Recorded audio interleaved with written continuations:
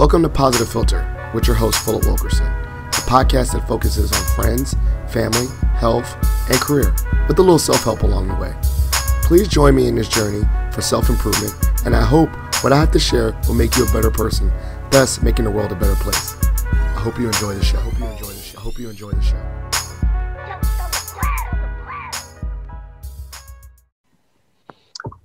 Hey, ladies and gentlemen, boys and girls, it's Philip Wilkerson back with another episode of Positive Philter. I'm joined by a special guest. Everyone is a special guest because they're on my show, but I'm joined by my frat brother, Frank Bonner. Now, we have not met in person. I think I've said that like a bunch of times with many guests, but the podcast world has connected us, and particularly the world of Alpha Phi Alpha Fraternity Incorporated has connected us. And this gentleman is stationed right now in the Virginia area. Shout out to VACAPAF, and we connected in regards to being creative, supporting our fraternity, just doing all kinds of different things. And I wanted to just, have him on the podcast because, it's an instant vibe. I meet a lot of people. Was it in a town of two? We have someone. I probably murdered that poem. Apologies to all the fraternity brothers, but it just means that we already had a shared connection, a shared vibe. We had we got on the phone, we text, we support each other. And because of that, I definitely want to get him on the podcast, especially because he's doing a lot of things in the creative space with all his skills. So before we get into this episode about expressing ourselves creative in a creative space and using our talents, Brother Bonner, go ahead and introduce yourself to the listeners. Hey, first off, thank you for having me on the show. I'm super excited to have the opportunity to be here on this podcast, man. I'm an avid listener. You know what I'm saying? Going through some of the guests who have been far more interesting than I believe I will be on the podcast today. But good gracious, it's such an honor to be here today. And I'm just excited. Just, Frank Bonner, as you said, a creative, an alpha brother who's just out there looking to change, to ensure that I keep updating those 5 people I spend the most time with, because those are the people who are going to shape the person you are. The 5 people you spend the most time with are the sum. You're the sum of the people you spend that type of time with. One, we're not on here on that self-deprecation, whatever. I already know that you're an amazing person. And so in regards, you obviously serve our country. Shout out to you, and I appreciate that. But in addition to serving your country, you are amazingly creative. You express yourself, especially in the creative space of, photography, graphic design, media, audio, all those different things. So let's go back. So you have a military career, right? One, how did you start getting into the space of, expressing yourself or honing your skills with creative endeavors? You know what's crazy? I think people say this all the time, and now that I'm sitting here under the mic, I'm probably saying it. I'm gonna say it, but I feel like I've always been a creative person to some degree, but just not recognizing it. You know what I mean? I grew up in South Central Los Angeles, right? And so growing up in an environment unique to me in LA, there are other things that you probably were looking out for. You didn't have the opportunity to pick up a paintbrush and start painting. You were kind of worried about ducking, more survey paint or something like that. But as far as I can remember, I've always been a creative person. I just not realizing it. I've always been fascinated with cameras from the video perspective. I've sang, I've danced. I thought I wanted to be a magician at one point in time, just always trying wild things, man. Speaking of that, I had this one time I did this magic show. I had just got this magic kit for my birthday. And it was like 2 weeks later. I hadn't even practiced these tricks. I just understood them like maybe one good time. And I put on a magic show at like the community center. Man, every trick I tried went horribly, man. It was like... I love that. I failed at every single trick, but it's just always been something I've been into, just being creative. It's not until joining the military, in the Navy, where you spend a lot of time traveling. I had taken some trips and told some people about the amazing fun I had. I was like, hey man, there was a giraffe that poked his head in my window at my hotel. And then people were like, man, you lying. You know how you talk to your boys. They're like, man, you lying. Ain't no giraffe poked their window in your hotel room, man. Shut up. and deal them dominoes. But I was like, man, the only way I'm gonna get these dudes to believe me is if like the next time I go, I'm gonna take a camera. So I took a camera, a video camera at this point in time, and I just tried to record everything, man. I recorded everything that was odd and crazy. Ended up turning into a micro recruiter with that because people were like, man, you did what? You did what? And it just evolved from there. So the creative piece. So with that being said, so you grew up in Los Angeles. For the listeners, where did you go to college? And then when did you start? Like, you're right, like you said, your boys didn't believe you. When did you start tinkering with these different modes of expression, like the photography and all that? I went to college at Howard University in Washington, D.C. Military, Uncle Sam paid for that. Thank you. But a Bison, my HU people out there, got to represent Howard out there. And to the tinkering question, assuming like I've tinkered always, but like really taking it serious, kind of going back to that deployment kind of story I gave you. Sometimes you record stuff when you first start off and you're like, man, everything is interesting. So I got this 2-hour-long video and I'm trying to show somebody this one interesting part. And they're like, man, get to the point. You're like, nah, but hold up. Oh, and I'm telling you, I had to learn how to shorten that stuff. So that's where the editing came in. I was like, I got to make these more interesting. I got to find a way to put music to these videos. Then I put music to my videos and then people were like, oh, they were actually watching, my whole little creations, and just that dopamine that you get from people just loving what you want. I'm an old cat. So Facebook, Instagram, that didn't exactly exist. I'm literally, pulling out a little CD player with a screen on it, trying to show people this video about a tiger I touched at Nong Animal Park or something crazy like that. And it just grew from there. As social media kind of like is sprouted up just like during my time frame, I just saw that as a canvas to start putting some of those pieces of work, filming my kids or, making addresses to my friends or, talking about things that I thought were interesting and drawing attention to it. Instagram stories right now has my attention like you would not believe, man. I just like the idea of how do I tell a story in 15 seconds that keeps somebody engaged, or how do I section this off? So the tinkering has not stopped, and I doubt it will because there's just too much fun technology out there. I love that. So you went from Los Angeles, you went to LA, and then you're deployed in the military. And while you're in the military, just to show people what you're doing, keep in touch, stay connected, you started to diving into media and a little bit of, videoing yourself and editing and all these things. When did you start to realize that like this wasn't just maybe per se a hobby? This was something where I wanted to like, in addition to your career, which, you have a full military career, this is something I want to invest my time and really get better at, and really hone that skill. I realized I made it last week when you told me I could be a guest on your podcast. I was like, yeah, man, you know what? I'm about to go full-time media, man. Yeah. I'm on a Positive Philter podcast, man. I'm good. It's only up. It's only going to keep going up from here, man. So now, I think, to answer that question, man, something like, the military is typically not a type of environment where creative people, you expect to see creative people, but it's wild because you see a ton of creative people. We all look the same. We all wearing uniforms that look alike, right? So you just make assumptions. That dude is just like me. He does the same things I do.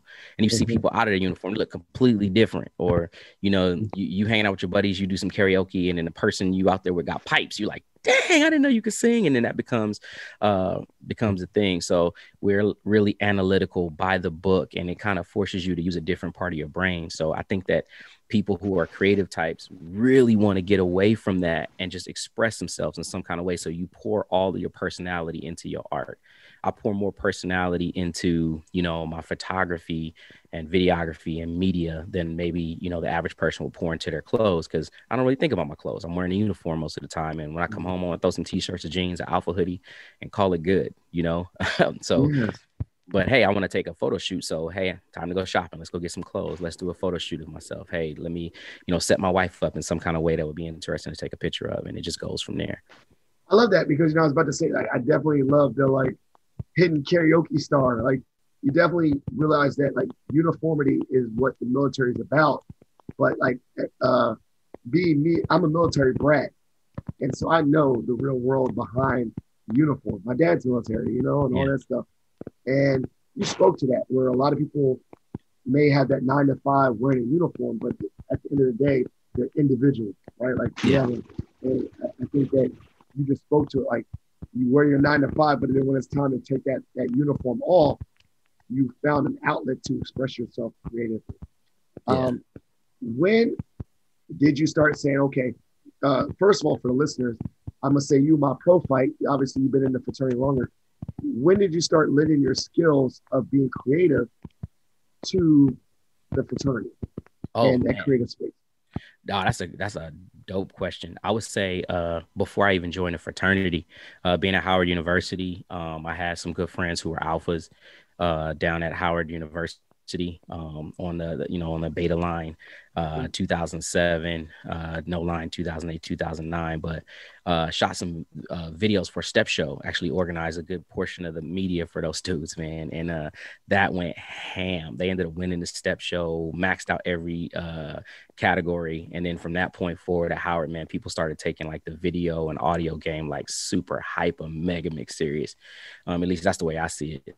Could have been dope before that, but I know we won that year. So I was like, man, I really like this. And then, you know, after the Step Show, I got to see what those bros were doing out in the community. And I was like, man, these are multifaceted dudes, not just stepping and wearing letters. They actually are, you know, doing some community service. And so I kind of led some media assistance to some of the community service. And I started to develop a reputation around campus as like the video guy.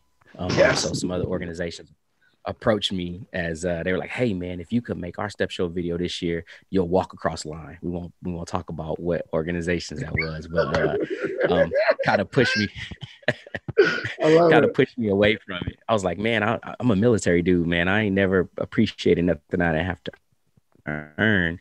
But back to your point, from day one, tried to get down at Howard, and, you know, being in the military, that creates a whole bunch of different complications. By the time I got to the decision to make the grad chapter, which again is another silly story, I'm in flight school trying to learn how to fly airplanes. And I got this bright idea while I'm in flight school with a high washout rate. This is also when I'm going to try to cross alpha. I'm going to try to finish my alpha process. Love it. Hey, can I just really interrupt? I think that it doesn't happen when you want it. And it probably is not the best circumstance. They always say it's never. So shout out. This is a random in plug. Shout out to my wife for putting up with me for doing it while she was pregnant with my second son. Oh. Shout out to her. But I get what you're saying. Like, definitely, if you want to do it, you're very determined. So we did it. So don't matter. Yeah. We both in. But go ahead with that. Go ahead. Yeah. So I was just in that place at that point. I was like, from I made the decision. I literally walked in there with the idea that I'm gonna join this organization. They were like, "What do you want to do?" Mm-hmm. I'm gonna be I'm gonna be the editor of Sphinx one day. You know, I'm going to bring alpha into the 21st century. That has been my goal since walking in the door. It's kind of been like on the calling card that one day somebody's going to look at something that alpha has done in a technology realm and think, wow, those guys really turned the corner and led the way. And I want to be a part of that committee, that team in some way, shape or form. I want to pull the rope on that one. So from day one, I've been trying to, you know, lend my skills. Honestly, I'm trying to reduce my level of responsibility in the organization so that I can just focus on those areas of practice. I love it. So you came in with the mindset, which is not very, I mean, it is organized. Like, you know, they say, what can you do for the fraternity, right? And you're like, okay, I know what I can do because I brought these skill sets. Honestly, I'll give you mad shout out because I really didn't, when they asked me that question, I was more like, I'm good at talking to people. I got a podcast. So, you know, like you got a little bit more clear vision, but so you knew that you brought a set level of skills. And I think that's kind of what we vibed about and talked about is one of the things that we're learning is that whether it's the military, whether it's the fraternity, is being placed in a organization that utilizes your strengths. And one with that organization is like finding your lane. And so one of the things I want to ask you is like with that, like you got all these skills, how do you really determine whether when you're representing whether the military, representing alpha, or representing something else, whereas like you're still enhancing yourself and you're not losing yourself in a grand organization. You get what I'm saying? Like, Yeah.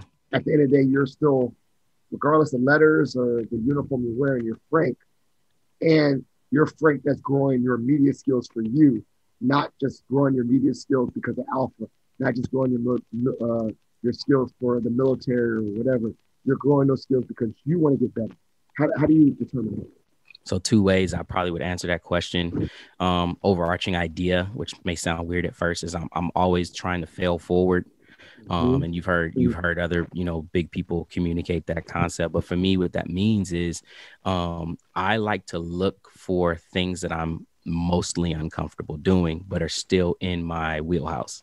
So at work, guys know me as the photo guy. They definitely know that anything involving a camera, guys are like, hey, Siri, can you do this? Hey, Siri, can you do that? If it's something I'm like, hey, this is real simple, anybody can do it, I will partner with someone and train that person so I can just lend them some assistance. There's no real benefit in that way. It's a selfish way to do it, but I'm like, hey, I'll help you gain this skill. So there's two of us.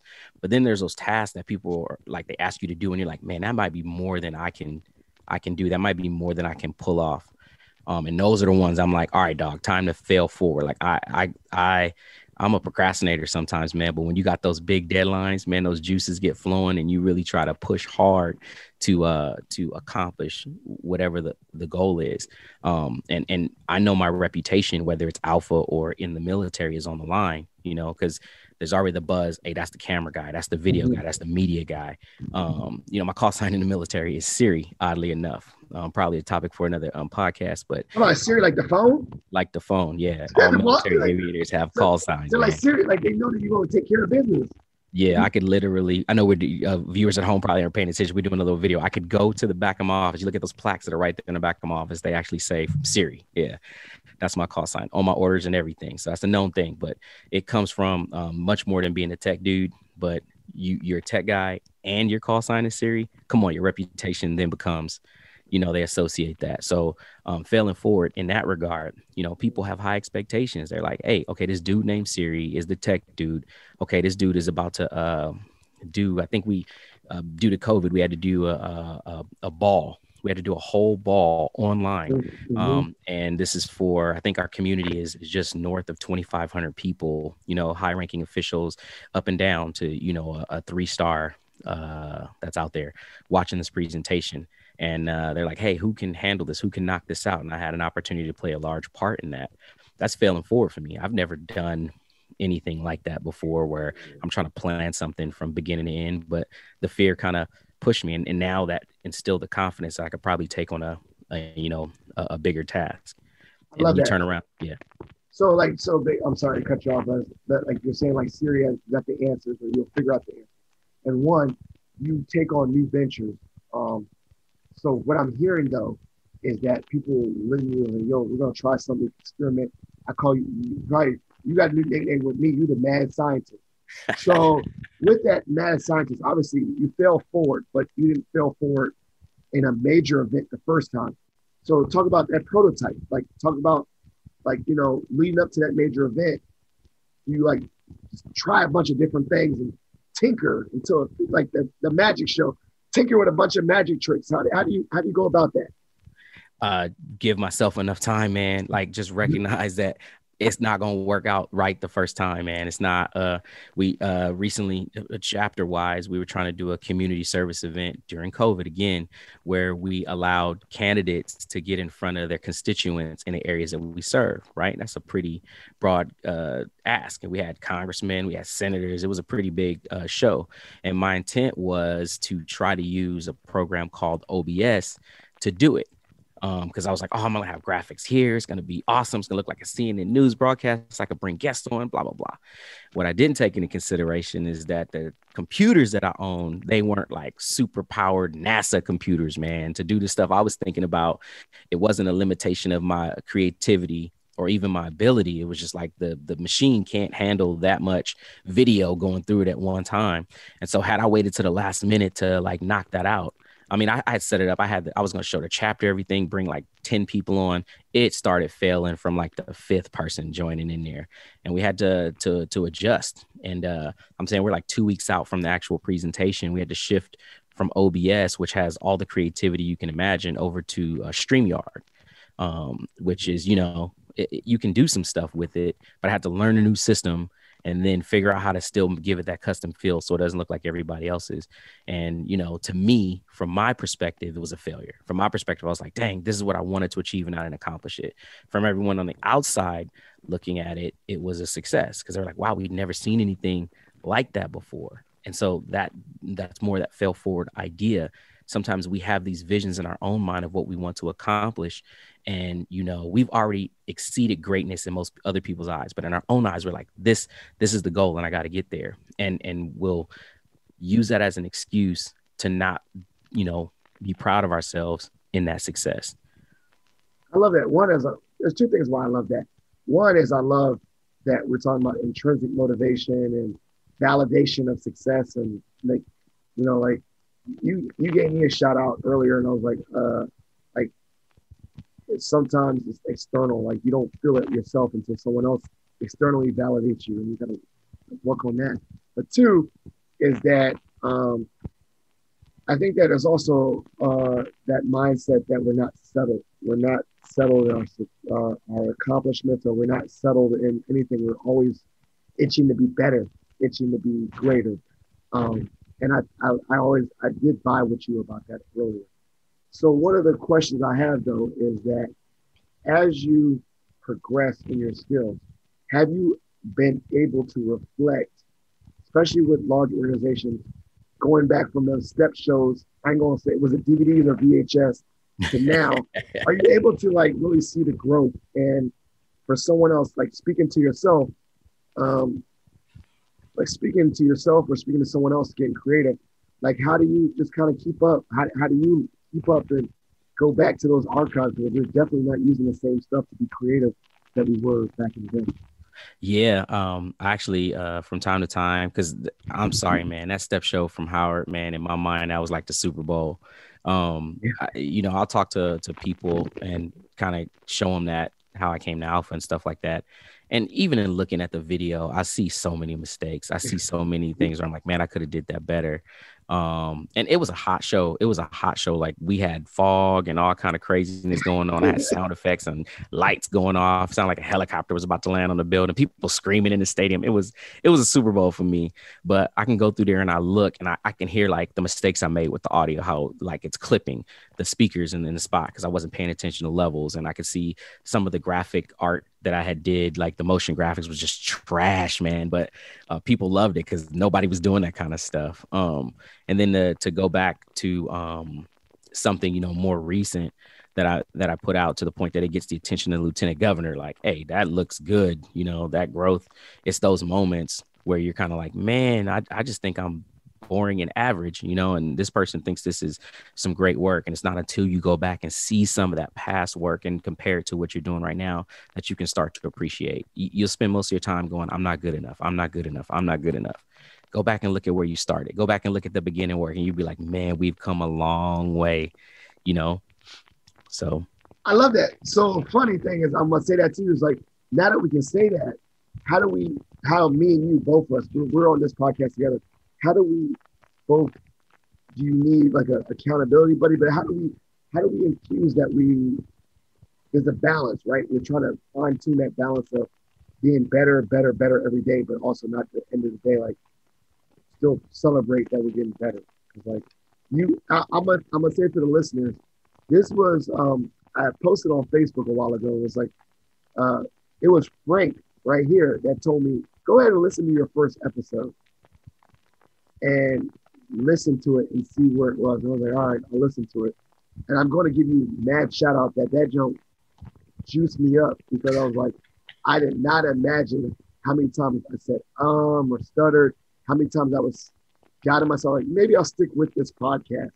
Like, maybe. And I was like 3 years later, and I was like, I think that's an exercise. And I'm going to challenge all people that are creative to like, if you make videos or make music or do anything, like I would challenge you to go back and listen to your first ever, or watch or look at your first ever, just randomly. Go back in the archives, and you would be surprised if you really cared about something.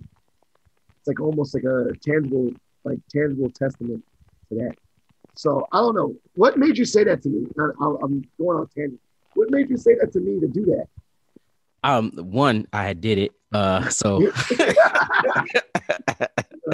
I had did it. But no, I'm not trying to get long-winded, man. But can I just get long-winded? Get long-winded. All right, this is kind of off topic, but I'm gonna bring it back around. All right. All right. So in some communities, particularly our own, you come across people who are the finna people. You know, I'm finna do this. I'm finna do that. I'm gonna do this. I'm thinking about doing this. We about to do this. We about to do that. And I'm sure they exist in every community, but I'm just speaking to what I'm aware of, you know. And you, as I'm getting older, I'm noticing that the number of people who are actually doing things versus the people who are talking about what they're about to do, there's just the cream is like rising to the top. It's like the numbers of people who are doing things is much, much smaller. Okay. So set that in your mind. Right. And here I am, you know, when you first started the podcast, somehow we connected, and it wasn't through, it was maybe through Alpha, but somehow we connected. Because you celebrated me on the VACAPAF stuff. Yeah. I think you shared one of my promotions or something like that. Yeah. I don't know, but I was looking for content. I was like, I'm not going to share something I'm not genuinely interested in because nobody's going to read it. And then that caught my attention. I was like, oh man, that's pretty dope. This is awesome. This guy is dope. So I go through and I listen to your podcast. And then I look at the number of podcasts you have in there. And immediately you went from a finna dude to a I'm doing it dude. Because it wasn't like, here's another analogy. I'm sorry, I'm speaking analogies, right? So I'm doing it dude is the dude who takes you to Chuck E. Cheese, right? And he shows you his I'm doing it pit. That's that ball pit, right? It's got blue balls, green balls, yellow balls, a whole bunch. When you was a little kid, remember how excited I used to get? And you would just take a big leap of faith and just jump on in that ball pit, like, bow, and it throw the balls around and just hang out in there. Oh man, Chuck E. Cheese is the greatest place on the face of the planet. You swimming around like Scrooge McDuck.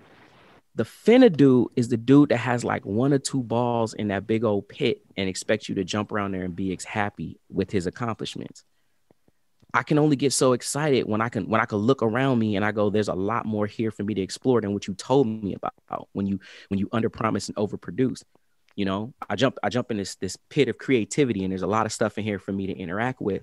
The finna people will have one or two things, and they expect you to celebrate the one or two things. Oh, look, it's a green one, it's a blue one, it's a yellow one. You got all the colors, great. No, fill this thing up. And you existed. That was Chuck E. Cheese, man. I looked around and there was a lot of stuff for me to interact with, a lot of different topics. You know, some of them I was like, okay, I don't know anything about that. Let me click it. Another one's like, oh, this is my thing. Let me listen to it. Before I knew it, I had spent like 4 hours with you. You know what I'm saying? So that's the reason I would say something like that to you is because that felt like the journey that I was on, you know. And as I'm skipping around, I'm listening. I'm going, wow, that audio sounds better. Oh, he sounds a little bit more confident. And I was like, that's the growth. I did it. And I was like, man, that's powerful. That motivated me. And I thought maybe giving that back to you would be some motivation. I love that. And one, as I appreciate that. And two, I love Chuck E. Cheese. My kids love Chuck E. Cheese. Three is I think, as I said earlier, you know, I work with a lot of creative students at Mason. And so I'm going to definitely employ them. That's going to be one of my strategies that I say to them is like, you know, when someone is beating themselves up, I definitely want them.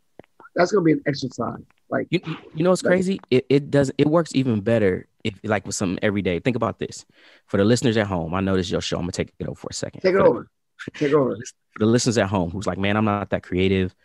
You know, I don't do photographs. I don't do podcasts. I'm not a videographer. I'm not that. You may be like, where's my growth come from? Go back in time to your very, very first Facebook post. Yeah. Oh, I gotta do that. Okay, I gotta do that. Go back and look how confused you were at how this whole process worked, like how you interacted with the people on your feed, or the things you wrote in there, the fact how long it took before you added your first picture. Think about that. Go back to that, and then compare that to the last post that you did, and think about the speed it took for you to figure out the exact right thing to say the first 5 or 6 times you were on Facebook. But like right now, you could be like, oh, a squirrel, and that's your post. It's that you'll post that. The growth is definitely there, you know? Natural growth. Like at bare minimum, people have exponential growth, but like we all, at some form or fashion, from crawling to walking, we all Yeah. grow. I'm gonna do that challenge, man. We're gonna call it my first ever Facebook challenge. I'm Yeah. gonna tag you on that because I remember when Facebook, and this is a tangent too, when Facebook was said you had to say is, like Philip is, and it was always like an is statement, Oh like yeah, yeah, you're yeah. doing something. It's happy. Yeah, Philip is happy. Yeah, I bet mine are probably pretty embarrassing in regards to social media content, but as technology grows, we grew with it, but also got more skill. I love that. Like, dang, man, you dropping gems because I think a lot of people would be embarrassed about their first Facebook post. So we're talking about being creative. We're talking about first ever. We're talking about growth. We're all over the map, but we're at the core of it is expressing ourselves creatively, using new skills. Now, with that being said, creativity is going to ever change, right? Like you taught me new things, StreamYard. Skills are not skills, but actual technology is growing. From you doing that first or that step show at Howard on a VHS camera to now. So how do you particularly, and then how would you suggest someone else that wants to be creative in videos, audio, photos, all that? How do you stay ahead of the game and keep up? You know, because that is definitely something that's going to benefit you to keep up.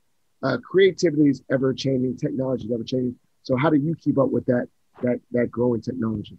For me, I feel like knowing what to keep up with and what not to keep up with. Some people think creativity is being inspired by everything you see and replicating it. Like that's a type of creativity. But sometimes you just gotta like Andre 3000 your way out of a situation, man. Sometimes you just gotta go look. There's plenty of influences out there, but I just want to play in my own world and do something that is not being done before. I just want to do what feels comfortable. I want to do what feels right. You know, I want to figure that thing out. And believe it or not, you'll get so I believe that, and speaking to myself, I believe that there's going to come a point where I'm going to be so passionate about this journey that I'm on that it's going to matter to me more than being accepted by other people. And it's unique how that time happens. And people are like, he's ahead of his peers. Why? Because you took a path no one else took. You didn't take the path that was traveled by everybody else. You were like, I I want to experiment with sepia photos to the cows come home. Everyone's on black and white right now, or everybody's doing vertical video. I want to do horizontal video, or I'll go back to square video and see how I can make that happen. Just experimenting and finding a passion that you are so passionate about that you know how to do that thing better than anybody else knows how to do it. Technology is a tool to get you there. Like, oh, sad. Here's another example. We are zoomed out right now in COVID. Oh, you know what I'm saying? As we're on Zoom right now. As we're on Zoom, right? As we're on Zoom, like we're zoomed out. But we are zoomed out right now as far as COVID is concerned. But think about it. Think about the events you see in the social world right now. Everybody gives a Zoom passcode, a key. We all sit on the screen staring at each other, and we're looking at 8 different cameras, and the viewer's like, okay, I've seen this before. I don't think I care anymore. That tool, that technology tool, offers so much more that we're just not tapping into, right? I said this, I communicated this to my chapter today. I was like, there's so much more to this tool that we're not even tapping into. And that's why my audio was all jacked up earlier, because I still had those settings. And they by the time we got through with the presentation, I'd gotten a, how in the world did you do this? Like, how has this even come together? I didn't spend any money. I just spent maybe an hour or two on YouTube just trying to figure out creative ways to use Zoom. How are people using it differently? And then came up with my own idea. Hey, how have we thought about this for an event? People do happy hours, right? We got the DJ, the guy who wants to DJ on Instagram because, they see D Nice doing. You got the happy hour in Zoom that everyone wants to do it. They got still 18 different talking heads, but Zoom is a great product. Why isn't there a game night? Why isn't somebody taking the screen, taking control of the screen and playing Family Feud? Why isn't someone, able to do that? It's a perfectly good platform to do something like that, or pay the extra money to get the webinar and host Jeopardy amongst, some high ranking colleagues, and, take that to social media to have a conversation about it. Those are uses of Zoom that I personally haven't seen, but they're fully capable of being done. A bingo. Come on now. Bingo. could be done on a platform. So sometimes it's not about staying on top of technology. It's just using the old technology in new ways. Yeah. Like someone, like I was thinking about, like, you said using old technology in new ways, but someone out there, someone took a Polaroid camera and did cool stuff with the Polaroid. It's not the capstone of the actual technology. It's like how do you push these instruments to their limits, but also it's like, somewhere out there, someone like took a picture laying on their back, different angles, and let me lay on my back and take a picture upward, or but it's the same camera. So I love that idea. I love that, like, you push it, like, why don't we try this? Why don't we try that? Why don't we try this? Like, and tinker, but it's not the same thing. Yep. Man, that's crazy. I didn't think about that. But it takes time, though. It does. That's the one cause. We look at time wild, though. We look at time crazy. Like, we look at time wrong in some. I know I do. So I'm the quickest person to tell you I don't have time for that. Right? I'll tell you, no, I don't think I really have time for that. But then my Candy Crush score is dope. You know what I mean? Like I'm doing decent in Candy Crush. Like video game Cyberpunk just came out. That's I can sit there and tell you about how that opening sequence went. The Miles Morales, I can tell you how that sequence went. We decide how we're going to use time, and there's just sometimes we could take some things out to create time for other things. I was telling my daughter the other day, I said, my daughter, I really wanted her. I'm not saying that she needs to go vocational, but I'd be okay with that because there are some great opportunities in the vocational realm. But I was saying to my daughter, she was like, Dad, I want to get a job at the roller skating rink. And I was like, sorry, babe, I'm not the conventional parent. I'm like, if you want to get a job at the roller skating rink, I'm just going to tell you I'm going to be disappointed. She goes, why? I was like, you've been doing some great job with those nails that you've been painting. She's like, yeah, but I don't think I want to be a nail tech. I was like, great. You don't have to be a nail tech, but we could do some simple math. You can assume what you'd make at the roller skating rink. You could get your cleanliness up. You can get your skills up. You can build an Instagram account. You can start showing your nails off, and somebody pay you $30, $40 to do their nails. I was like, how many people do you think it would take for you to do to pull off $300? And she was like, no, 10 people at $30. Okay, minus your supplies and things. Let's go ahead and just double that. Let's say you need to get 20 people, and you put some money away. You'd have about $300, right? 20 people in 2 weeks. I was like, how much time would that take for you to do 20 people's nails? She says about an hour each person. So 20 hours in 2 weeks, 10 hours a week. And you could make north of $400, even after paying taxes and paying for your supplies. I said, let's do the math on what that salary is that they're offering you at the roller skating rink. How do we get to $400? And we couldn't do it in a month. And so it was the idea of showing her that. She's like, well, Dad, I don't know if I have time to learn how to get really good. And I said, okay, well, we have to, how did I put it to her? I said, because this is the gem I was trying to drop. Sorry about that. There you go. Dad gems. I love it. This is the gem. I communicated to her that we need to spend more time in this world creating than consuming. Okay. I was like, we need to spend more time creating than consuming. And I was like, if you were going to spend that time watching TV or spend that time listening to just music without doing anything else, or on the phone talking to friends, that's consuming. There's nothing wrong with that. There's time for it. But imagine if you spent more time. Let's imagine if every day you said, I'm gonna break my nails down and I'm gonna do a new set of nails every day. At the end of the month, you'd have 30 nails. And that's that Chuck E. Cheese analogy again. After 1 month, there's 30 balls in the pit. After 2 months, there's 60 balls in the pit. Yeah. You know what I'm saying? At the end of the year, there's 365 balls in the pit. You're a 16-year-old with 365 sets of customized nails on your Instagram account. Who in their right mind, when you approach them and say, hey, I want to do your nails and I'll charge you $40 to do it? Man, nails are so much more expensive than $40. They see the work. They see what you've been able to do. They're going to let you do it. Yeah. I was about to say, I love that mindset. I love the time mindset. I love, the value of time. We're both very busy parents. We squeeze in our creative endeavors late night. Look at me doing this podcast at night. But I think I do a lot of things, what I call is like stacking, right? If I got tasks, I'm gonna try to do two at the same time. I know someone's gonna get out there and say like, multitasking is not a real thing, but I definitely value that. Like, if I can listen and learn and still do something, like I'm definitely gonna grow at the same time. So maybe you kind of spoke to it. You broke that down to your daughter about learning a new skill. How do you balance learning something new creatively and still doing your 9 to 5? Because I know even if you're called Siri at your job is not the photo guy.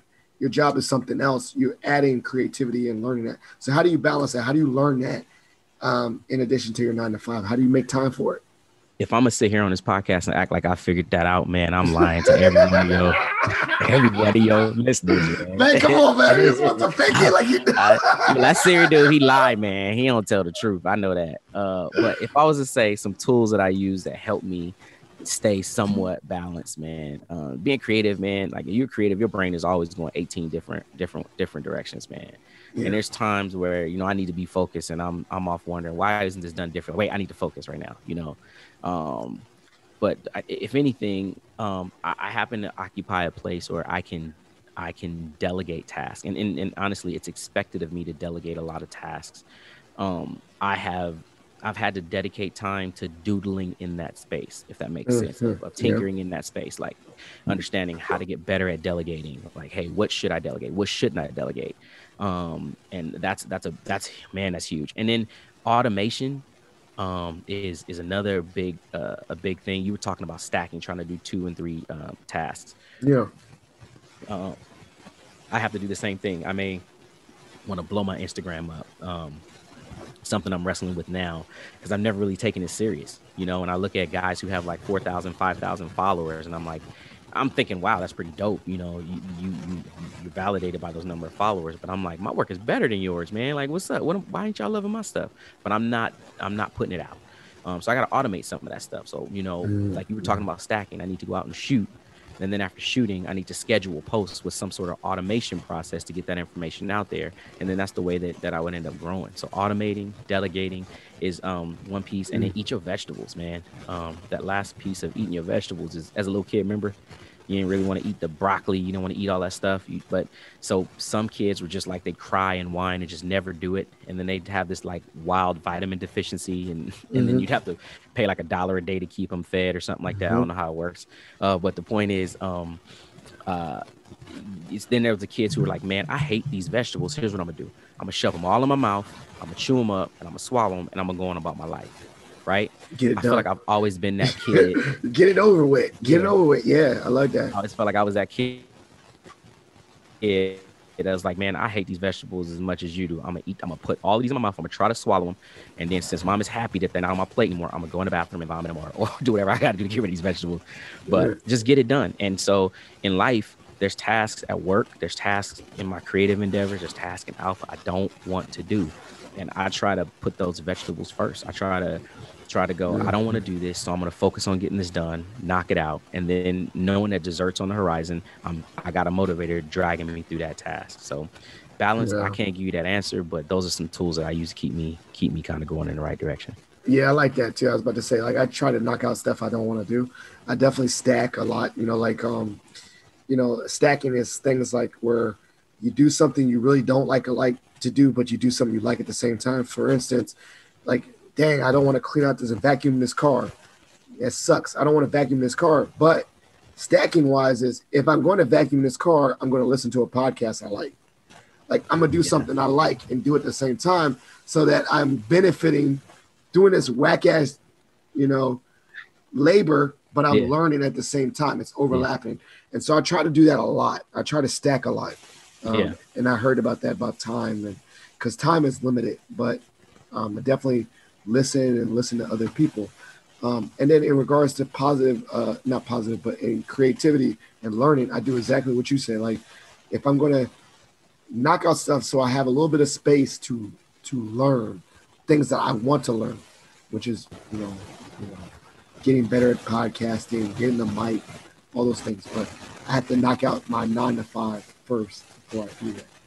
One of the things I wanted to talk about that is really interesting or whatever for this podcast is that we're both sometimes stifled in regards to the structure of organizations, the brand of organizations, and I'm not going to say, but the brand of Alpha, or the brand of our organization, the brand of Mason. There's certain things that lend us to that, if we're going to be creative, but we have to be creative in regards to the confines of this space, because like I can't say, the brand of Alpha. I could be creative, but I can't say purple, right?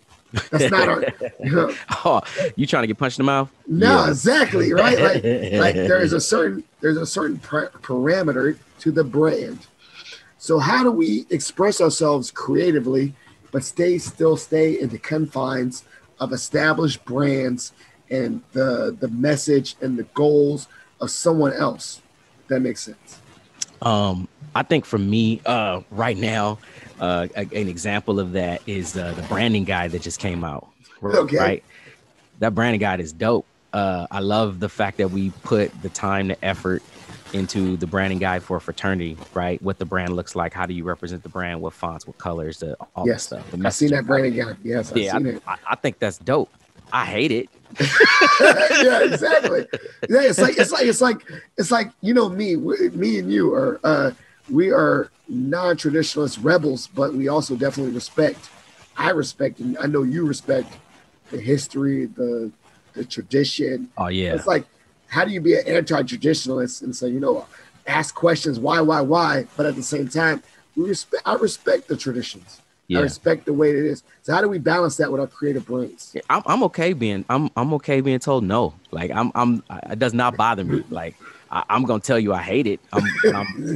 I'm gonna comply, right? Like you just got to get this. That's stupid, but I'm still gonna do the thing. But how do I that as the example for the branding guide is like a lot of people look at that as like the biggest roadblock. I can't do anything. I'm just gonna stop, or I'm just gonna ignore it, right? And we were talking about earlier, take this old technology and find a new way to use it.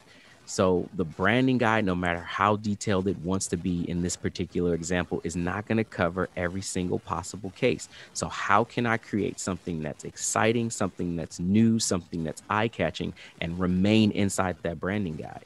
And when you do, you're like, man, that's the creative. That's finding a creative pocket in the space in which you exist. How can I put my stank on this thing that I'm doing? So I got to use these colors. I got to use these fonts, but hey, it doesn't say anything about depth. Maybe instead of making this a static graphic, I'm going to go ahead and use motion graphics. There's no section in that branding guide about motion graphics. So that's what we're going to do here. I can incorporate video. I can pull animation, those types of things. Take this old tech or take this other tool and find new ways to use it.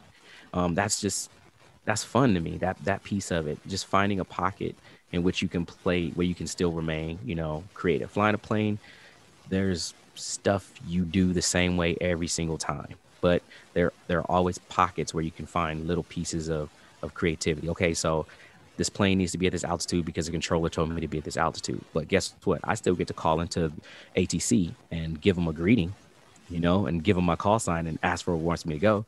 Do I just give them my tail number and ask for a heading? Or do I say, hey, good morning or good afternoon or happy new year? Can I be excited when I talk to the dude? Listen for the reaction. So just find little pockets you can exist in that still maintain your interest. I love it. It's basically that human beings are going to find a way. And also we find loopholes. I love that. Right? I love that. So definitely, if you're using the Alpha branding guide, do not use purple. That was the lesson that we found a roundabout way. Please use the right colors. Use purple, but learn how to duck. That might be that might be the better lesson. I love it. And so I got one more question before we do our last segment. What, in regards to your creativity and using technology, what is something, particularly for 2011 or just the future of technology, what is something that excites you? Oh man, that I think I want to believe that like there was a time where people would go to like the little expos, like the ones they show at Disneyland, and like, man, this is the future. And you'd go to this expo to get excited about the things to come in the future. The thing I'm excited about is like the right now has so much tech and so much crazy stuff and so much access that I don't even have to dream about the future. That's a little overwhelming. There's just stuff around us right now that's super, super exciting. Like imagine this podcast, right? This podcast is not only going to be broadcast to God knows how many people, thousands of people, but there's a possibility. Thousands. Give me credit. 200. I love how you're so nice to me, but like I'm saying, okay. See, that's you thinking about the now. That's you in that old school Disneyland mentality. You looking at the numbers right now. I'm saying that podcast is gonna be there for a while, bro. You know what I'm saying? It's gonna be there for a while. And somebody's gonna go back through your entire archive. It's gonna be listened to by thousands upon thousands of people. It's not live on the airways, gone and done. People are gonna hear it and have access to it instantly, at the tip of their fingers. Like the future right now is like wild. Like I can take a photo and frame it in such a way that, you know, someone goes, wow, that's a really interesting thing. I'd like to pay you $3,000 for it. I can't imagine someone paying me $3,000 for something I just went, okay, done. But the future like around us right now is pretty exciting, man.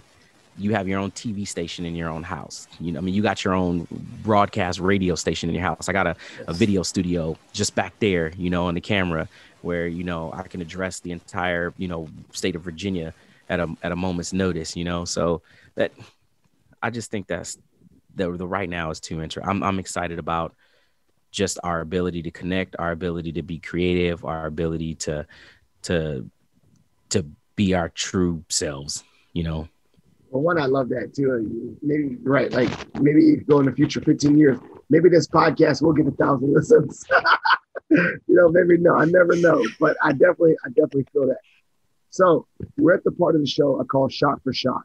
Meaning you get to ask me any random question. I get to ask you any one question. I like random. Random is my thing. You want to go first? I'll go first. Oh, you go first. Let's see. I want to see how random. I don't want to violate any rules. You know what I'm saying? I'm a habitual line stepper, so I don't want to get you kicked off the podcast circuit. Okay.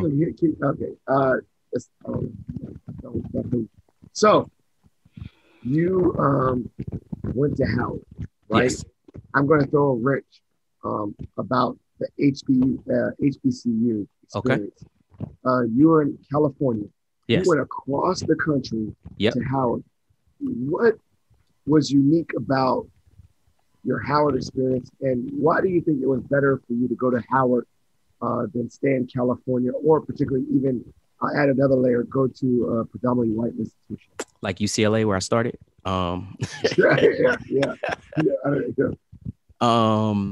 So okay, to across the country, right, to Howard. What made me go there and what was unique about my experience? Wow, man. Okay, so I thought being from LA, living around a lot of Black people, being from the hood, watching a lot of BT, I knew Black people, right? You come across people, you say something a certain way, they respond a certain way. You're like, man, that's crazy. Black people are the same, you know. Going to Howard, oh my gosh, man, there were so many different types of Black people, man. It was scary and beautiful all at the exact same time, man. I had a dude, I'm gonna leave his name out of here, but I had a dude who was can't get right. And maybe that's saying a lot because I'm coming from the military, right? So to me, you got one chance to stumble, and the second time you better figure it out, right? This dude just can't get right in the college environment. And I was like, dang, I just felt sorry for him. So I was like, hey, let me just help you out. Let me give you some tips. Hey, let me pull you along and we can study and all the other good stuff. Come to find out, this dude is at Howard because he has family members, very close family members that are royalty in another country. You like, what? You know what I'm saying? Like, you struggling writing sentences and you are royalty? Like, dang, you a down to earth dude. Like you did not meet any of my expectations for the position you occupy on this planet, right? So that was a wild experience. I was like, dang, I mean, button down shirts. That's at the time Jay-Z was doing with the button down type situation, rocking J's and jeans, you know, funny dude. That's how we connected, just both having a sense of humor. And I'm like, that didn't make sense. So my experience at Howard was just completely just shocking me to how broad and how different our culture really is. Like, I can't say I know all Black people because I don't. And I can't say, you know, we're all the same because we're different in so many different ways. And lastly, I think this is kind of my plug for the HBCU kind of circuit is I enjoy going to Howard because most of my time, whether it was I went to a school in East LA, so that's mostly Hispanic community. I look different everywhere I went from high school on, like one of like 6 Black people in my entire school, right? Look very different. Joined the Navy and then had some jobs on the enlisted side where I was like one of 2 Black people in my entire division. And then here I am getting picked up for this commissioning program to, you know, get ready to go fly planes where I know I'm going to be one of only a few handful of Black people. To get into a classroom where everyone looks like me and not wonder if the reason that I am excelling is because I'm different. That someone is taking pity on me, or, you know what, that's pretty good for a Black guy. Like, it's not that. It's, hey, that's pretty good because you met the standard and exceeded it. So it did wonders for my confidence going back into an environment where I look different. I was just like, hey, I'm good because I'm good, not because I look different. Love it. Shout out to my few HBC experience when I went to Bowie State. Shout out to that where I transferred to JMU. But now that I go back into it, I'm glad I did start at Bowie State. And I do feel that now. I wish I could have put my 35-year-old mind into that 18-year-old. I definitely would have still transferred. I ain't gonna lie. I love JMU. I would have still transferred, but I would have appreciated Bowie a little bit more for what it was when I was there. I can see it. For that space that it was. It's crazy. All right, your turn. Okay, my shot. Okay. Random. It's 2:00 in the morning, right? You're woken up because you have to go to the restroom really bad. I'm talking really, really, really bad. Really bad, right? And you have a rustling downstairs. You look over, your wife is in the bed with you, and between you, all of your kids. So you know it's not your kids, you know it's not your wife. You got a big rustling downstairs, no pets. You got to use the bathroom really, really bad. What are you doing? Hitting the bathroom first, or going to go figure out what this surprising situation is? Why? That's your question? Yeah. I might go pee first. I don't care. Yo, like, you're going to let the enemy advance on your position before you defend your family? I'm going to defend my family if I got to pee. You got a point. That, and also, like, I'm not allowed, and I'm gonna say this on the podcast. My wife is the boss of the house, whatever, and I'm not allowed to have firearms in my home. I lock it up because I'd probably be like Billy Bob and shoot myself on accident. Gotcha. So I definitely have a lot of people on my roster. Maybe life will happen to me, but if the zombie apocalypse pops off, right? I got about 10 brothers and 10 people that got firearms. At least I know I'll be safe. Okay. If I get out of my house. Yeah. If you can make it out. So with that exit strategy, if the zombie apocalypse was to happen today, yes, I have to connect with at least, I got the people I got to connect with for my survival camp. Okay. And with that, I already know my role. My role in the zombie apocalypse would be that guy, that person that connects the clans, kind of the recruiter. Yeah. That'd be me. The broker, the information broker. Yeah, the one that goes out like, yo, go out there and don't get killed, but be really nice and join our clans. That'd be me. Gotcha. Do we only get one question? We only get one question? You can get another one because that one was kind of like, I was about to say I'm going to pee. So give me another one. It was a soft question. I just wanted to get to know if you were an honest guy, or you know what I'm saying, or if you were too proud to. I'd pee, and the rest of what happened, my family would probably get, done so, but whatever. You asked that question, man. I know you're honest. So my question is, you have 30 seconds. We invented time travel. You have 30 seconds. You have 30 seconds with a version of yourself. How old are you? And what do you say in that 30 seconds? Hey, so it's like, boom, gotta go. So can I like Like if you told me I had 30 seconds, I'd probably write out what I want to say. This is like me overthinking it, but I'll be honest.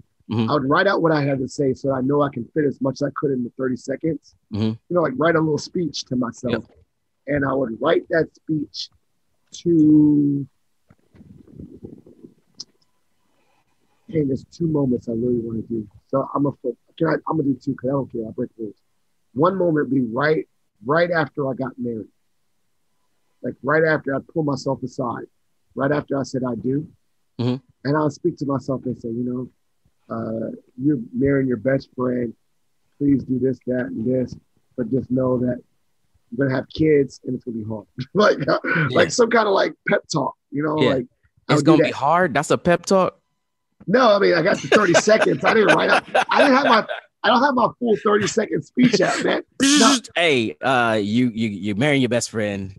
You're gonna have kids and you're gonna hate your life.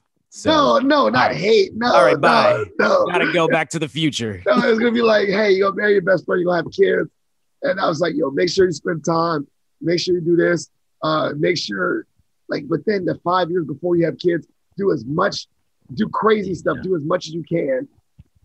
Definitely, I'm writing it out right now. So it's gonna be it's gonna be like a full monologue, but just encouraging myself, but you know, talking to myself now, but also just being reaffirming this is probably one of the best. I would say this is the best thing that's ever happened to your ass. Like honestly, you marrying your wife and the future you're building together is the best thing you're doing.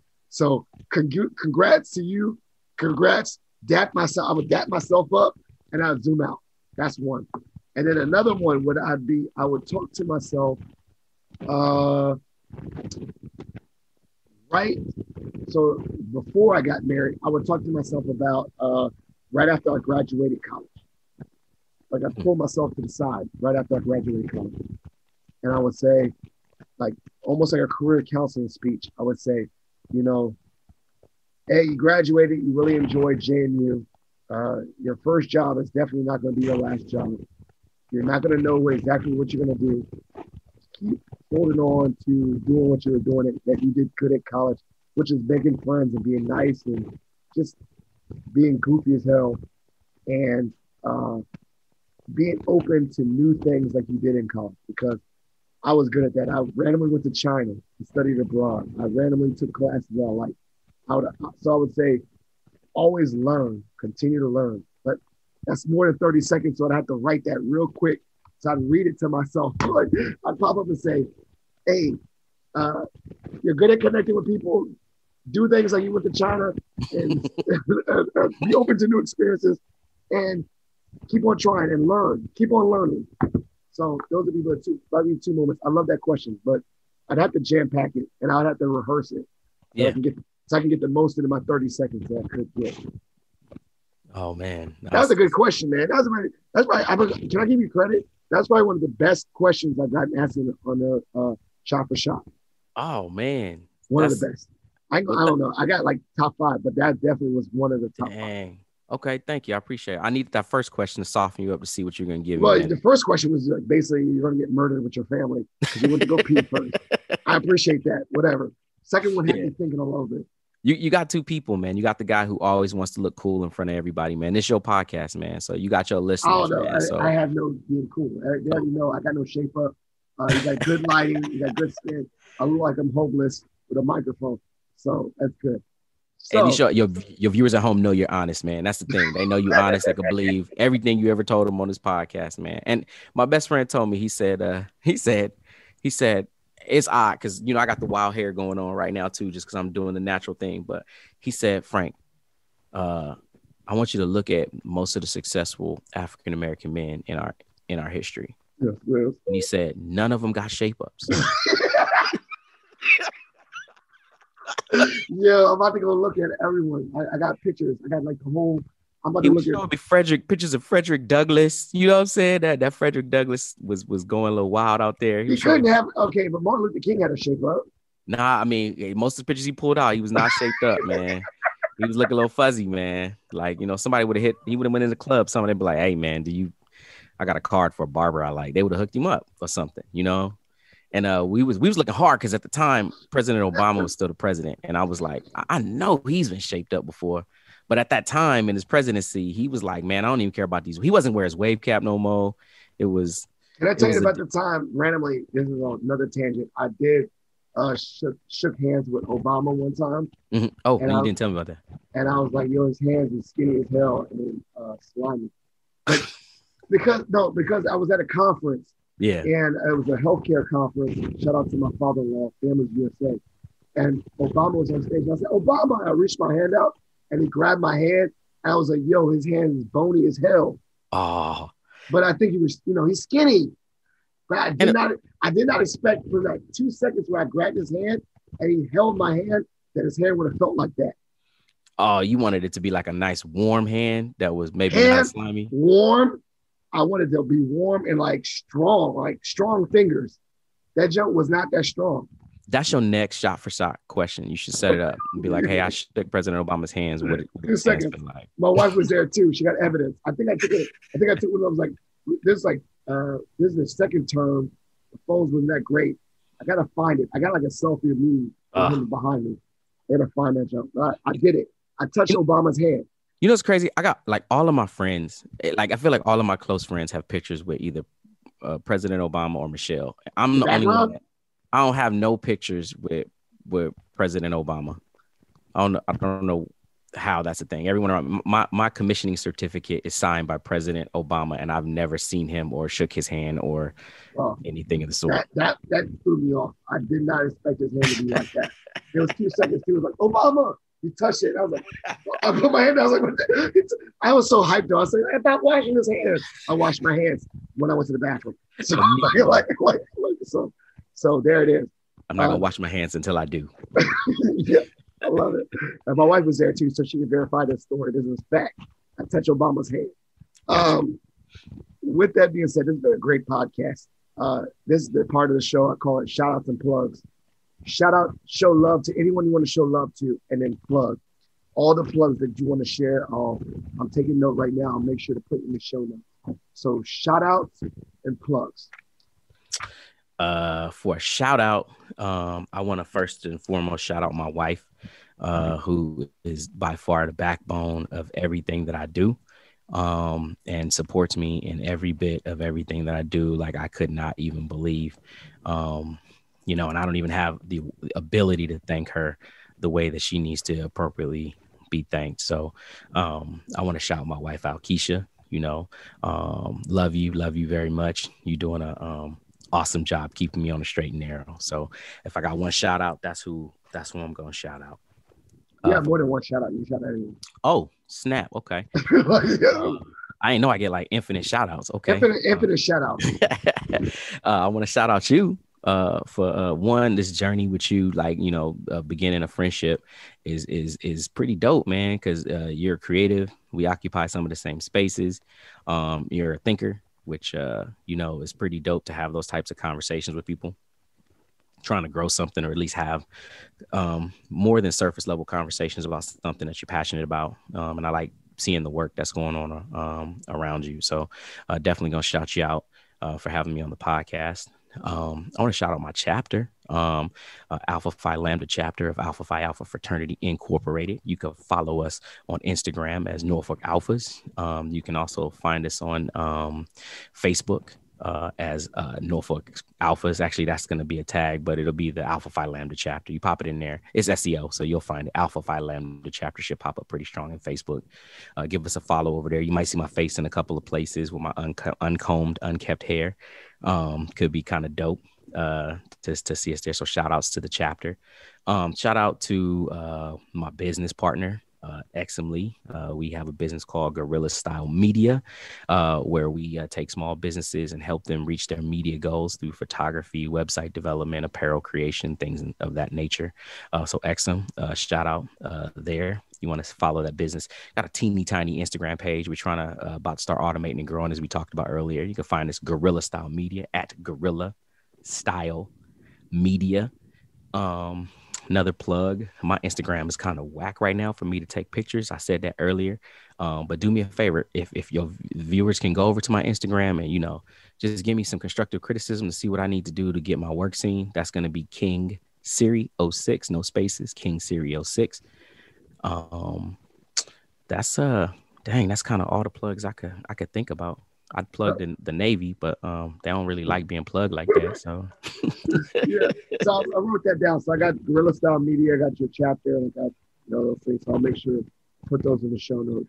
Oh, snap. Don't forget to give me some love on Virginia Alphas. So VA_alphas for VACAPAF, and Virginia Alphas on Facebook. Let's give the state of Virginia some love. If you like alphas, you like seeing the types of accomplishments that are going on in Virginia, follow us over there. About to really turn up the juice on the technology there. Trying not to be a finna, trying to be a doer. So definitely looking forward to that. Chip on over there, drop us a comment, give us some love. That'd be dope. So that was it. That was definitely some great things. I took the notes. I'll make sure to put those in the show notes.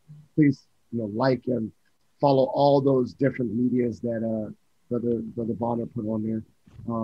Definitely doing great work. I'm impressed by all the things that he's doing. And like I said, creative minds, we bounce off and brainstorm off each other.